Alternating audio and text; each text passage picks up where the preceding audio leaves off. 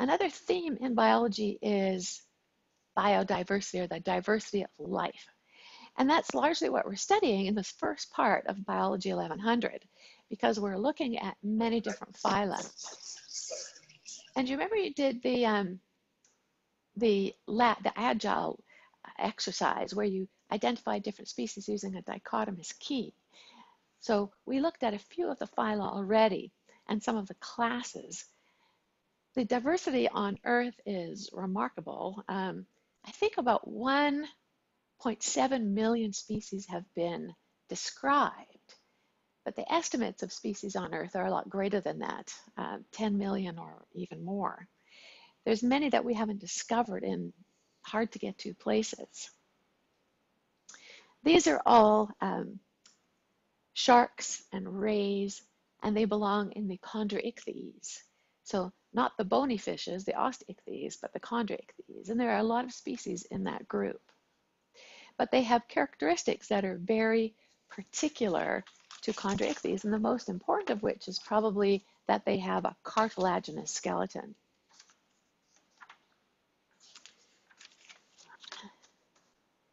And so you can look at these and you might think they don't look all that similar, but when you delved into them more closely, you'll see that they have very similar tails.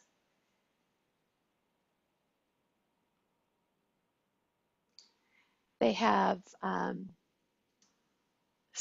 scaleless skin. They have remarkably good senses, vision, but especially smell. And they also have a cartilaginous skeleton. That's what makes them chondriichthyes.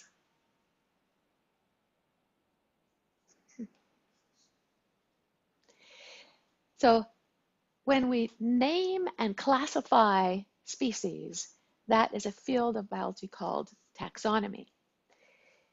It classifies species into groups of broader and broader features. So taxonomy, when you name species, you give them two names at the species level. One is a particular genus, and the other is the species name. Okay, I made this up. This is from Ice Age. But say we look at a bear. If we were to classify the bear, this happens to be Ursus americanus, an American black bear.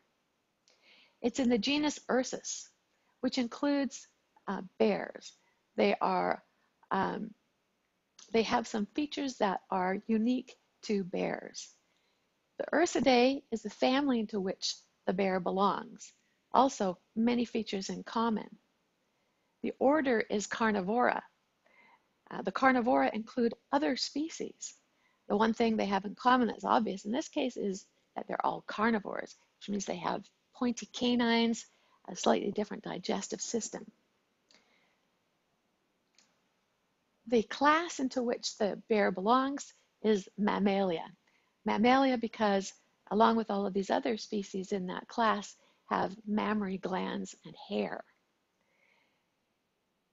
The bear belongs in the phylum Chordata. Chordata, which refers to all animals that have a backbone. They have four features: a postanal tail, they have pharyngeal slits, they have a notochord, and they have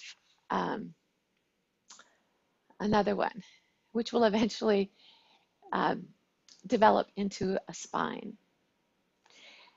Animalia is the kingdom into which the bear belongs, and the Animalia are distinguished from the Plantae and the fungi and the other groups because they are heterotrophs, so they get their food by eating what's outside them.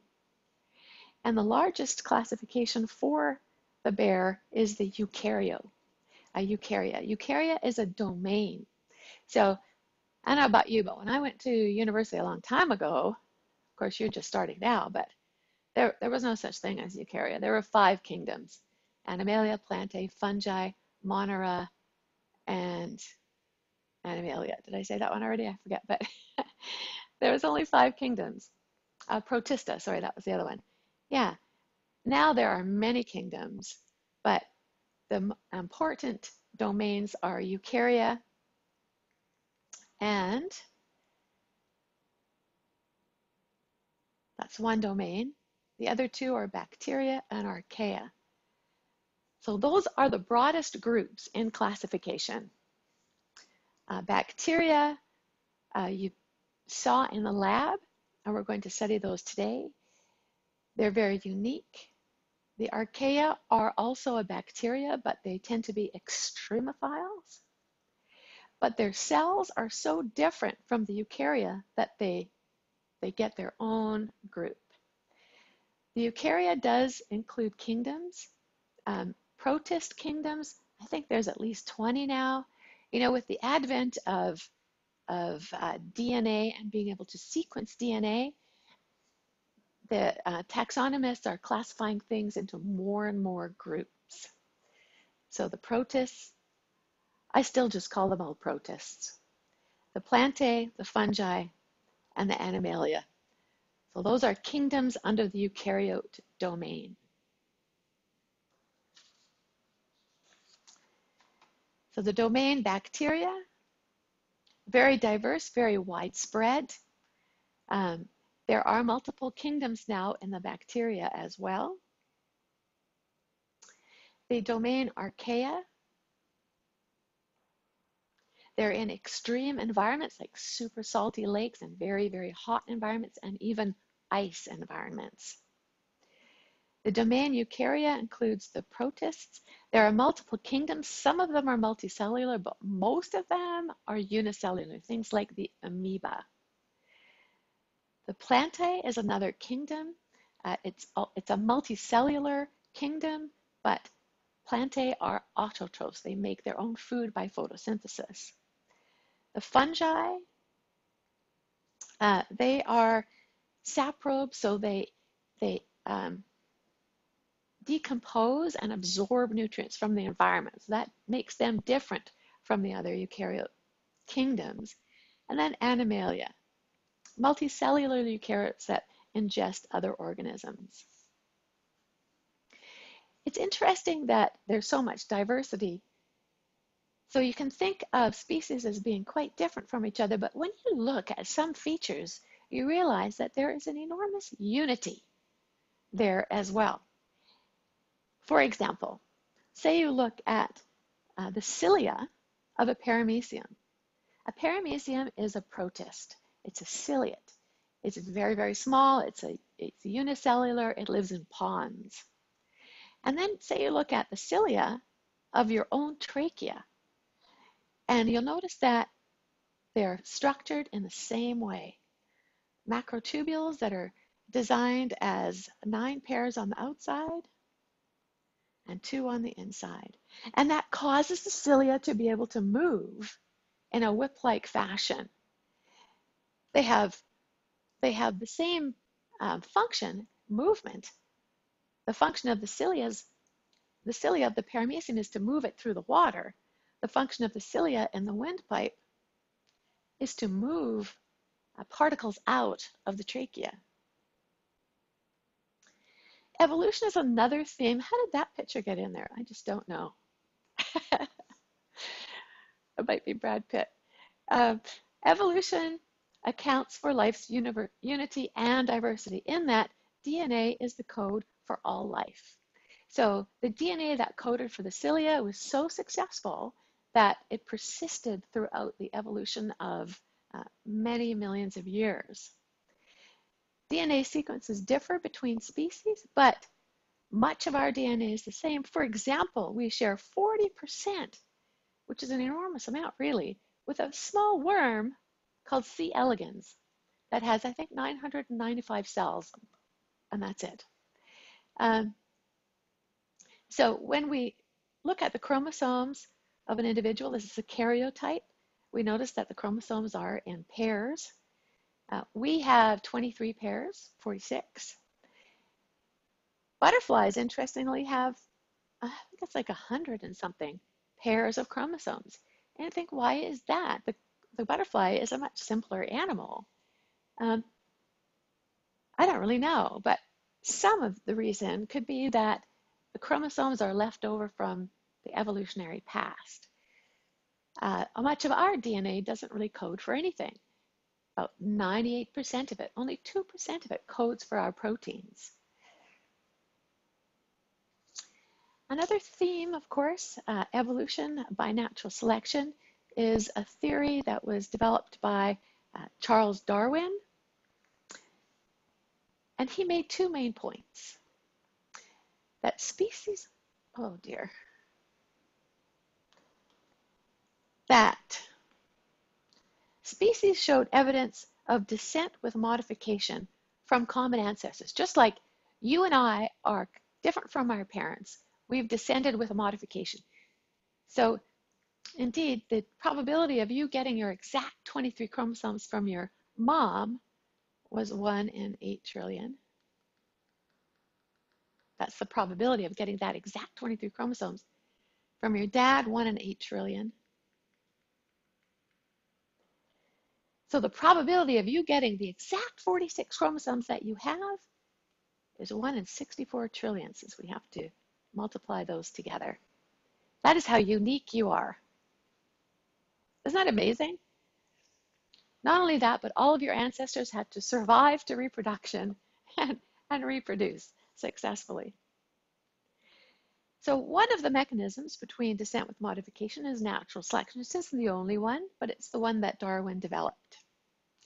It explains unity and diversity in that it is DNA that unifies all living organisms, and explains their diversity in that they have different numbers of chromosomes and different sequences of DNA. So I know I'm going through this quite quickly. This is really an overview of the course. We are going to be broaching all of these topics later on. But I wanted you to understand them for the exercise we're doing in a moment, which is concept mapping.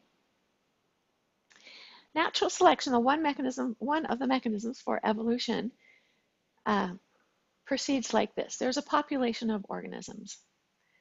Say they are beetles, but they're not all the same. There's some red beetles, there's some blue beetles, and there are some purple beetles. There's overproduction and a struggle for existence. Of course, in a perfect world where resources were completely unlimited, the population would just grow. There wouldn't be any competition because everyone could get what they wanted. But then, of course, if that were true of, say, elephants, there would be only elephants on the planet because nothing would be there for them to compete for. So some individuals, because they are more fit, they're reproductively successful and others aren't. So maybe in this case, this individual survives, this individual survives, but this one does not. So this individual's genes will not make it to the next generation, where these ones will, because they had adaptations that allowed them to survive to reproduction, and those adaptations were genetic. So natural selection occurs when these heritable variations are exposed to environmental factors that favor reproductive success of some individuals over others. So this is a nice diagram of beetles. They have a variation in color. And oh, here's a new incident in the environment of the beetles, a predator, and the predator is selective. So a predator selects the lighter colored beetles because you can see them better. And so the alleles, or the genes that give rise to a light color, may be lost from the population. The subsequent population has a different set of genes, and that is what descent with modification means. One population has a different set of genes than the previous one. So adaptations of mammals according to their environment. These are all mammals: the human, the cat, the whale, and the bat. We have structures that are called homologous structures.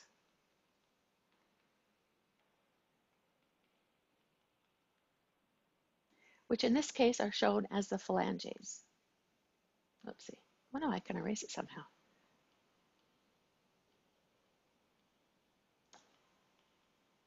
I did it again.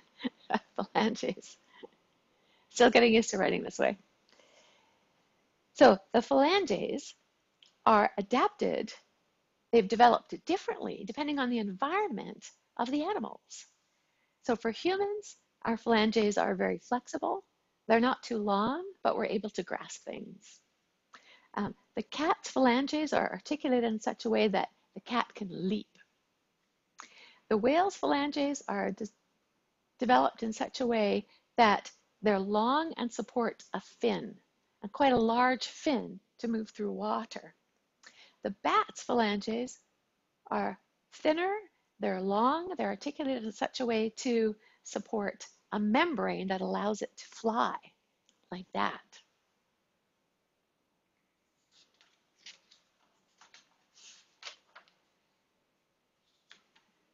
Unity and diversity arises from evolution.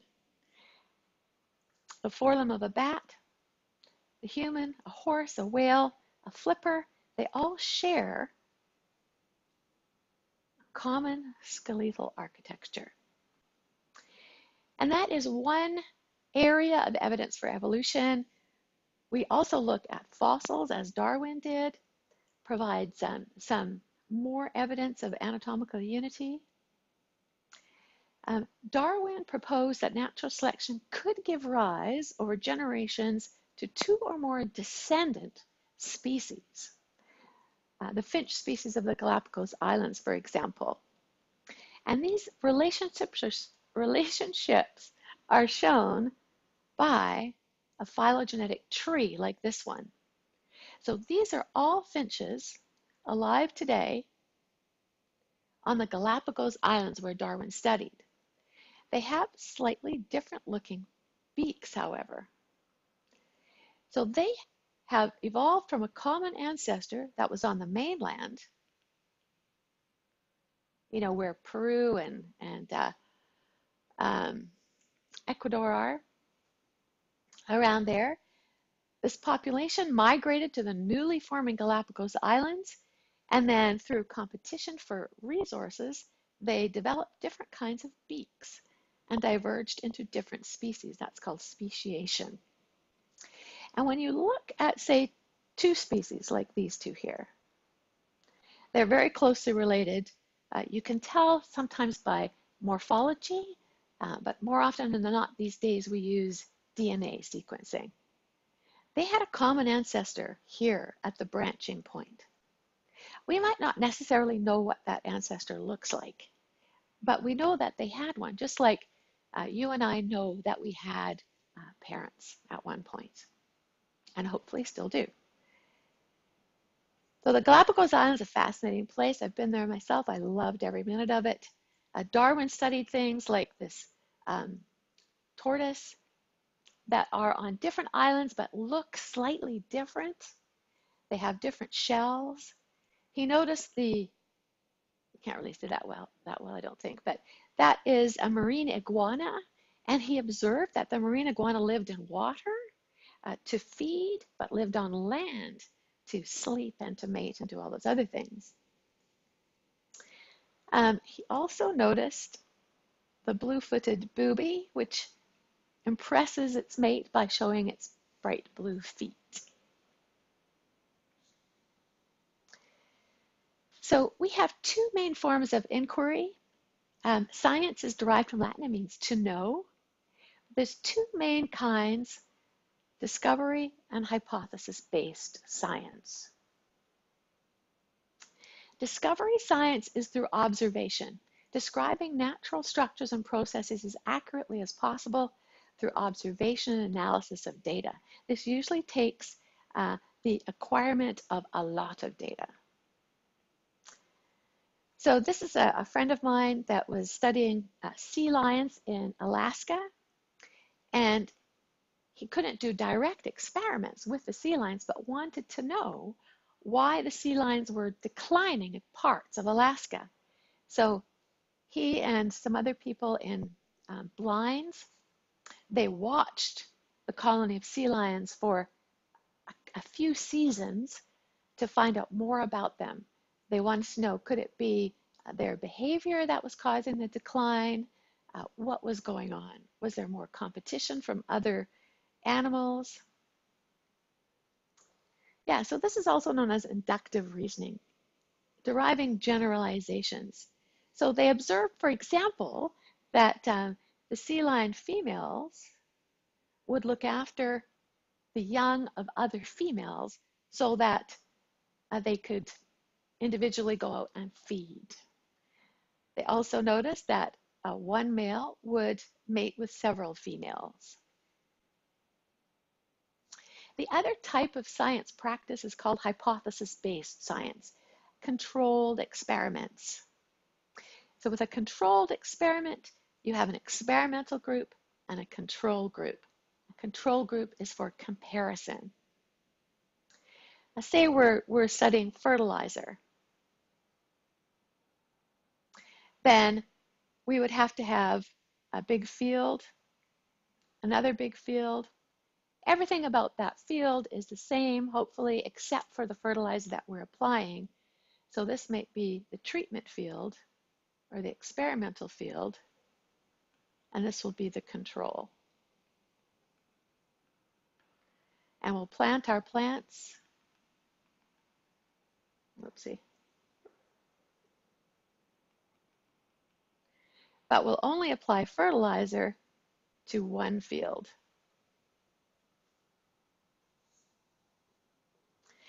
So if we're in the field of marine biology, we use a lot of different tools. This is the kind of work I did, was using a Van Dorn sampler. That's where you lower the sampler into a lake, and then you close it. You close these when you're at the depth that you want, and then you have the water from that depth, including the organisms that are there.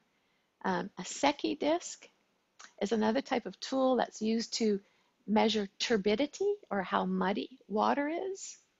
And an Ekman dredge is something that's used to take a sample from the bottom of a lake or a river. So it's like a big, whatever that machine is called, that takes dirt up out of the ground. So it closes and you bring it up and you get a sample of the benthos, or the bottom dwelling creatures. Science cannot address supernatural phenomena because hypotheses must be testable and falsifiable and repeatable. That's very important when designing any kind of experiment. There's a couple of, one term in particular, theory, that I'd like to talk about, in that a person who's not a scientist or a biologist might say a theory is the same as an hypothesis or a guess, but it is not. A theory is broad in scope. It's supported by a lot of evidence, and it generates hypotheses. For example, the theory of evolution is one, and the sliding filament theory of muscle contraction is another. Science is a social activity.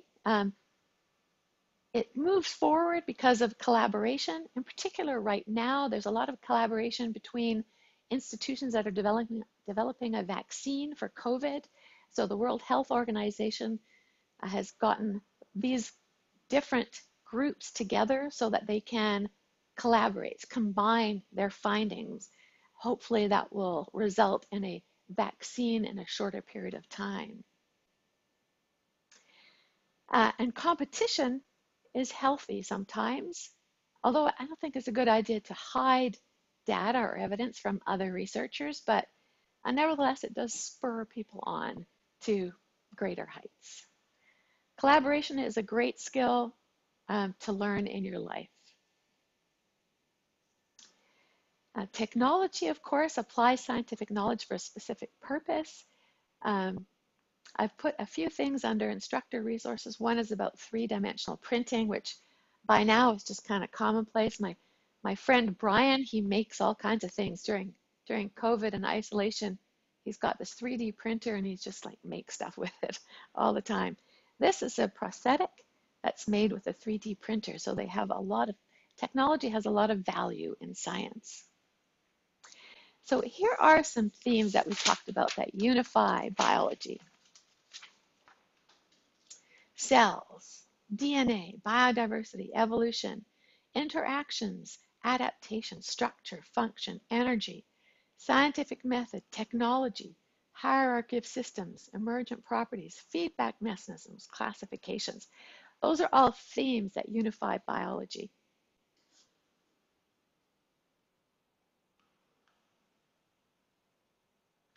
And those are all themes that I think we have delved into today quite well. So what I would like to do now is, I did